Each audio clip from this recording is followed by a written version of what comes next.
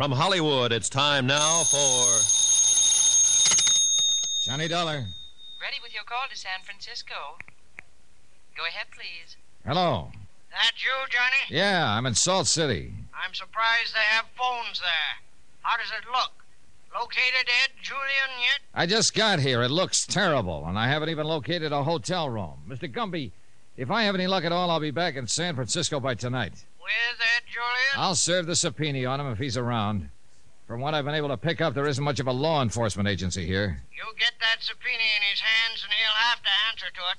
He's still in this county, even if they have to use state police to grab him. Okay. Anything I can do for you here? Yeah. Find out how a town like this ever got built.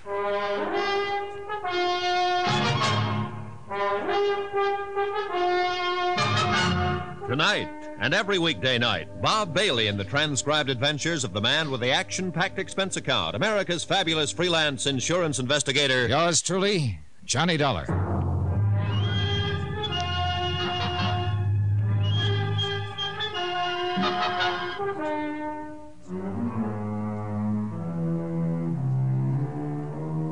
Expense account submitted by Special Investigator Johnny Dollar to Samuel Rubin and Associates, Insurance Brokers, Majestic Building, Hartford, Connecticut. The following is an accounting of expenditures during my investigation of the Salt City matter. It all started when Sam Rubin asked me to bodyguard Ed Julian. Julian was supposed to be in San Francisco, but I never saw him there. I saw his wife and his lawyer and the insurance agent who had sold him the policy, but no Ed Julian. And then a clerk at his apartment told me about Salt City. He didn't tell me much else. I found the rest out for myself. I checked my bag in the station locker and walked over to the Salt City Bar and Grill. Expense account item 12, 10 cents, coffee. Just getting on the train? Yeah, a few minutes ago. Everybody calls me Connie. Everybody calls me Johnny. That's nice. Never seen you around here before. Well, I've never been around here before. Gonna stay long? I hope not. No fault of yours. I can't blame you. As soon as I get a steak for myself, I'm pulling out, too. All kinds of funny things going on around here. Now, for instance, last week hello, Mr. Reno. I recognized him from the Landry killing that he'd stood trial for in Baltimore in 1950. He still looked like his pictures, tall, thin, quiet. I'd always wondered where he disappeared to after his lawyer got him off with a bought jury. My name is Jim Reno. I run this restaurant. Everything all right? Everything's fine. Oh, that's good. Good. You ought to have some of our stew. This time of morning? Sure, just the thing. Connie, why don't you go back in the kitchen and put some stew on the fire, huh? Well, Mr. Reno, I don't cook. You know that. Learn. Yes, sir. Yes, sir. You wouldn't be connected with the Salt City Smeller Works, would you, Mr. Reno? I own them. With some other friend.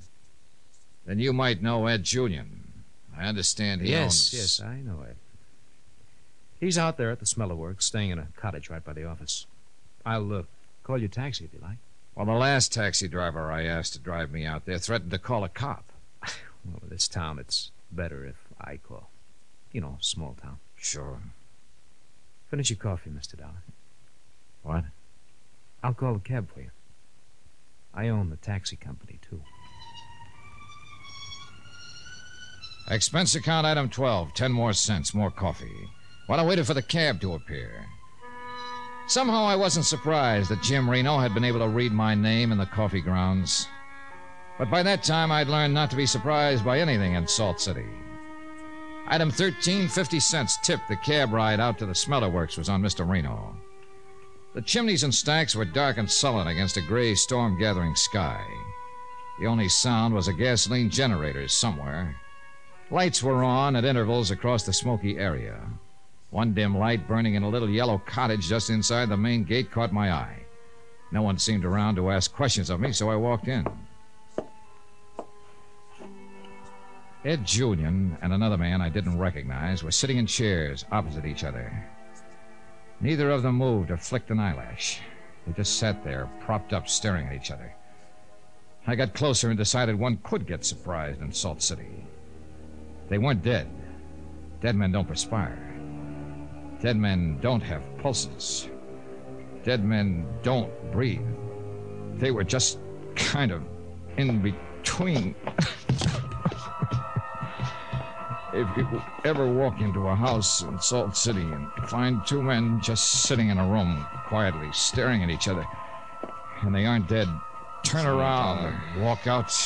Johnny Dollar. Don't fall down on your hands and knees and crawl around the floor like I did. Don't start to laugh to yourself about nothing at all. Don't get weepy and perspire. And don't prop yourself up against the wall and wait for something to happen. Then I could see somebody standing beside me looking down. I couldn't move my arms or my legs, and that seemed pretty funny. Somebody laughed about it. Then it came to me I was doing the laughing. The noise was coming out of me. Somebody leaned down and took my gun out of my shoulder holster. He was wearing gloves and dark glasses. And then all at once he had a face. Easy, Dollar, easy. I'll just take this. Sure. I know all about it. All about it. What is this? You came to town looking for Ed Julian so you could protect him. Maybe serve a subpoena. Get him in jail. Well, Ed don't need no protecting. You can see that. He don't need no subpoena. He don't need anything, Dollar. Not now. You hear me? I hear. You slipped me something at the cafe. Nah, don't you worry about that. You see, Dollar, you were just out on a regular job for Sam Rubin. But you got in a fight in Ed's place in San Francisco, bashed up a couple of his boys. You came over to Salt City looking for him. You walked in this place, and Ed was sitting here talking to Chili Winters. That other fellow's Chili Winters? Nah, you're getting it. Chili Winters, a big powder from the East. Bad boy. Ed didn't want you to protect him, did he, Dollar? No, he didn't. He didn't want to take the subpoena. No, he didn't. So you argued with him, didn't you? No. You argued with him like you did with a pair of his boys in San Francisco. You beat them up. Well, Chili got into the argument here now, didn't he? Chili might have pulled a gun on you. He was famous for that. I don't know what you're talking about. And you had to protect yourself. You just pulled out your gun and you shot them both. Like this. Oh, no. Well, Dollar, you just shot and killed Ed Julian and Chili Winters. As good a job as anyone in this town ever saw. And I saw it. Guess I'll have to call the police. An autopsy report will show they were drugged before they were killed. And how are you going to explain that? We don't believe in autopsy reports in Salt City. All our police need is your gun. It won't work, Reno. Now, Dollar, you know it will. You'll be arraigned, indicted, and tried right here in Salt City. It'll be second degree or self-defense, maybe. Now, if I'd have done it, or some of the boys had done it, there'd have been all kinds of trouble from San Francisco to New York. This is the way it was figured. This is the way. You walk right into it. Right smack into it. Hey! You crazy fool! You can't do anything! He got to his feet and tried to drag me up with him, and then both of us toppled over into a lamp. And then I had the lamp base in my hand.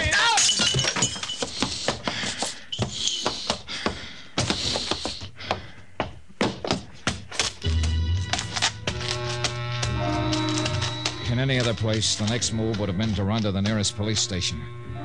But from what I'd heard of the brand of law and order practiced in Salt City, that wouldn't have been much help to me.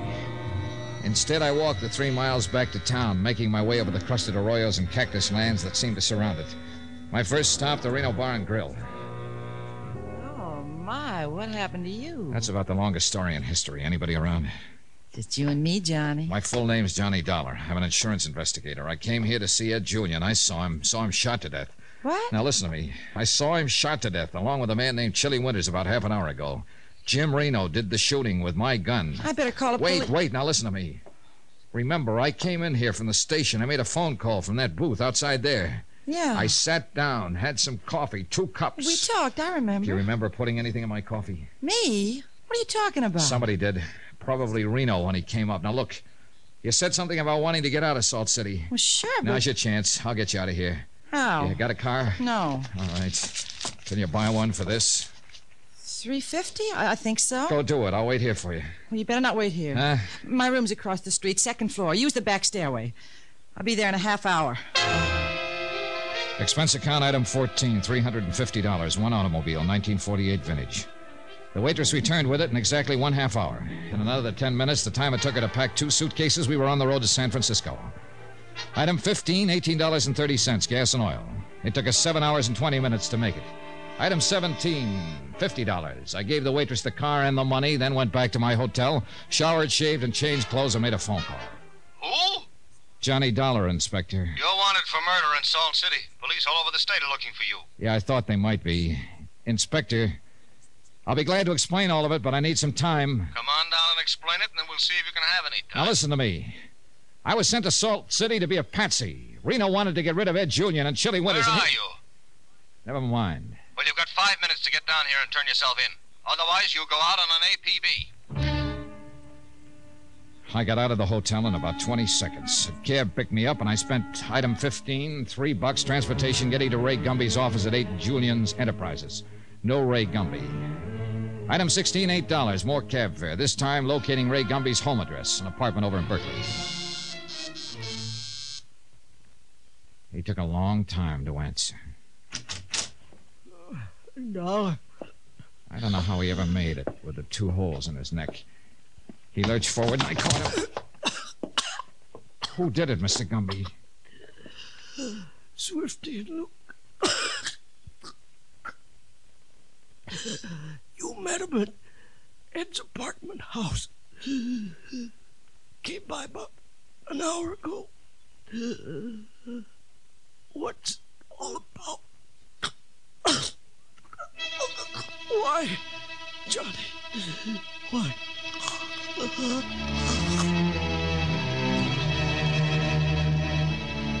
Why? It was a good question. Little Ray Gumby was a dead attorney. And Ed Julian and Chili Winters were dead gunsels. Why?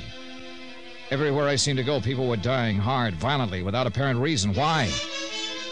I had one idea. Same old thing. The feeling, the old feeling. It didn't explain anything. It was just there.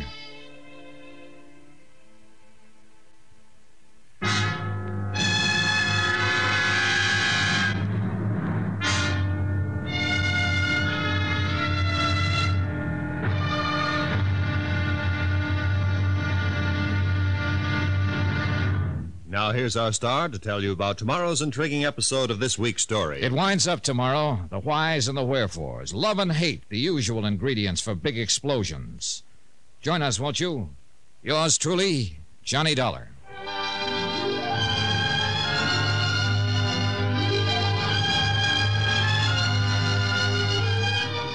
Yours truly, Johnny Dollar, starring Bob Bailey, is transcribed in Hollywood. Written by John Dawson, it is produced and directed by Jack Johnstone. Be sure to join us tomorrow night, same time and station, for the next exciting episode of Yours truly, Johnny Dollar. Roy Rowan speaking.